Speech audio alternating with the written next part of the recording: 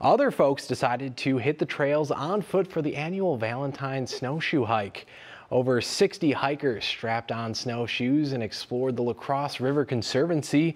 While exercising, they got to see Coulee region nature up close and personal. It's a great opportunity for snowshoers with little to no experience.